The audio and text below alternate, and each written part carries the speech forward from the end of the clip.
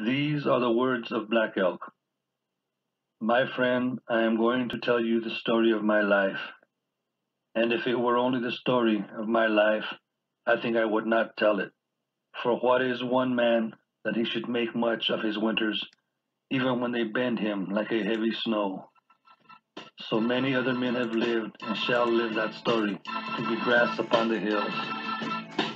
It is a story of all life that is Wakan and is good to tell, and of us two-legged sharing in it with the four-legged and the wings of the air and all green things. For these are children of one mother, and their father is one spirit.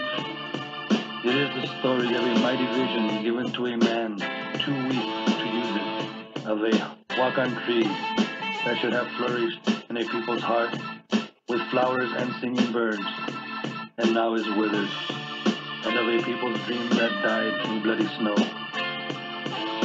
But if the vision was true and mighty, as I know it is true and mighty yet, for such things are of the Spirit, and it is in the darkness of their eyes that men get lost. So I know that it is a good thing I am going to do, and because no good thing can be done by any one man alone, I will first make an offering and send a voice to the Spirit of the world, that it may help me to be true. Now I light the sacred chanupa, and after I have offered it to the powers that are one power, and sent forth a voice to them, we shall smoke together, offering the mouthpiece first of all to the one above. So I send a voice. Hey, hey, hey, hey, hey, hey, hey, hey. Grandfather, Great Spirit, you have been always, and before you no one has been. There is no other one to pray to but you. You yourself, everything that you see, everything has been made by you. Hear me, four quarters of the world, a relative I am. Give me the strength to walk the soft earth, a relative to all that is. Give me the eyes to see and the strength to understand, that I may be like you. With your power only can I face the wind. This is my prayer, hear me. The voice I have sent is weak, yet with earnestness I have sent it. Hear me. It is finished. Heshet to Allah. Now, my friend, let us smoke together, so that there may be only good between us. I was born in the moon of the popping trees, on the little Powder River, in the winter when the four crows were killed. I am a Lakota of the Ogallala band.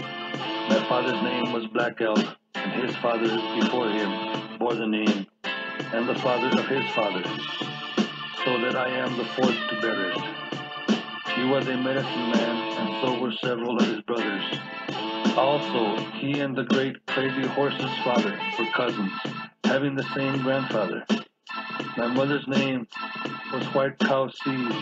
Her father was called Refuse to Go, and her mother, Plenty Eagle Feathers. I was 3 years old when my father's right leg was broken in the Battle of the 100 Slain. From that wound he limped until the day he died. He is buried here in these hills. I can remember that winter of the 100 Slain, as a man may remember some bad dream he dreamed when he was little. But I cannot tell just how much I heard when I was bigger and how much I understood when I was little. It is like some fearful thing in a fog, for it was a time when everything seemed troubled and afraid. I had never seen a washishu then and did not know what one looked like. But everyone was saying that the washishus were coming, and that they were going to take our country and rub us all out, and that we should all have to die fighting. It was the washishus who got rubbed out in that battle. But 100 washishus was not much if there were others, and others without number, where those came from.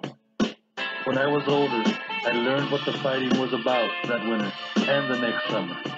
Up on the medicine fork, the washishus had found much of the yellow metal that they worship and that makes them crazy, and they wanted to have a road up to our country, to the place where the yellow metal was. But my people did not want the road. It would scare the buffalo and make them go away. And also, it would let the other Washishus come in like a river. They told us that they wanted only to use a little land, as much as a wagon would take between the wheels. But our people knew better. And when you look about you, now you can see what it is they wanted. Once we were happy in our own country, and we were seldom hungry.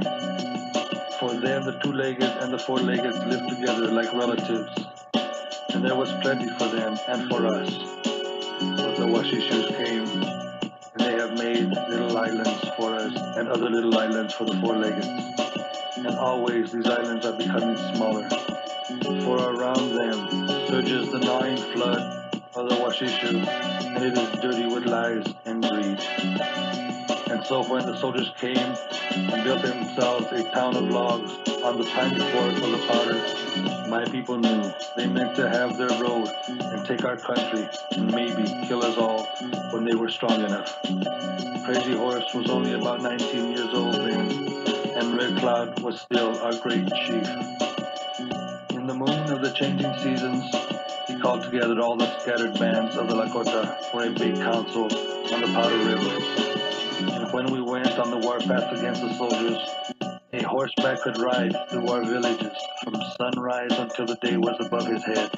So far did our camp stretch along the valley of the river, for many of our friends, the Sheila and the Blue Clouds, had come to help us fight.